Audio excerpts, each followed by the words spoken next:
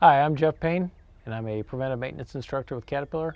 And today we're up here on top of a 320 excavator, and we're going to go over a daily walk-around inspection. Now, these daily walk-around inspection sheets, you can find them out on safety.cat.com. There's a bunch of different daily check sheets out there for different types of machines, and you can download those free. Once again, safety.cat.com. So up on here, I've already opened the hood, and some of the things I'm going to look for on a daily, I want to check my coolant here. Now, if that's warm and the machine's been running, I don't want to open that up, but I want to check that if it's cool, make sure I have coolant in there. I have a dipstick right here for the engine. I want to check my engine oil. I want to look the area over real quick and see if I see any leaks or anything that jumps out at me that might be a potential problem today while I'm operating. But if I don't see any leaks or anything that looks like it's out of the place, this is probably good in here. Right over here to my left, down in this area, I have a dipstick, and that is for my swing motor oil. I need to check that, make sure that there's oil inside there.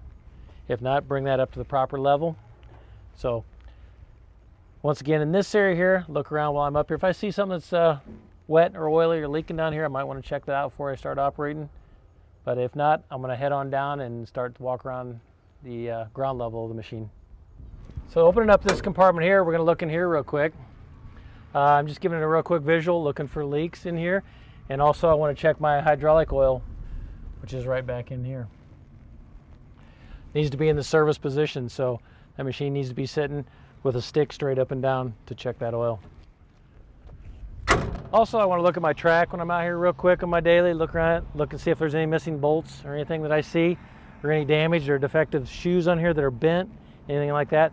One bent shoe can lead to another bent shoe and another bent shoe. It's just kind of progressive from there on out. Getting around to the rear of the machine, I like to get down underneath here and look and see if there's any puddles or any oil underneath here. Do I see any oil leaking out here back where my drive motors are and my brake valve? If I see leakage coming out of here, I know there's something going on wrong inside that compartment. So coming on around to this side of the machine over here, once again, I'm going to look at my track, looking for missing bolts, bent shoes, broken shoes. Look at my steps and stuff like that when I'm here, making sure they're there. And we're going to get into this compartment over here. So in this compartment here, we're going to look at our coolers and make sure that they're clean and free of debris. I mean, they pack up, they get debris, leaves, stuff like that inside here. That's the kind of stuff that can make this thing run hot. Over in here, we have fuel water separator drain.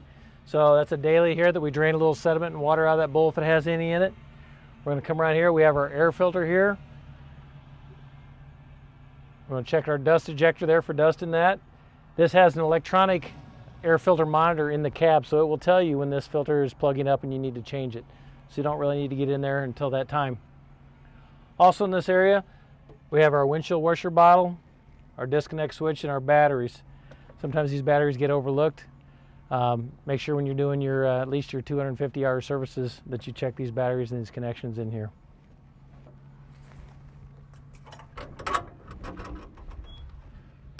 So walking forward on the cab, we got our cab here.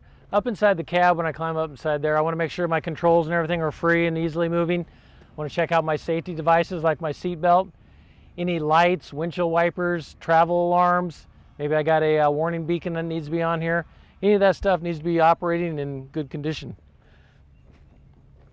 Last but not least, up here on the front of the tractor, we have the bucket. We want to make sure our teeth are all here, that they're in good shape and not worn too much. All the retainers are in, and they're held on firmly.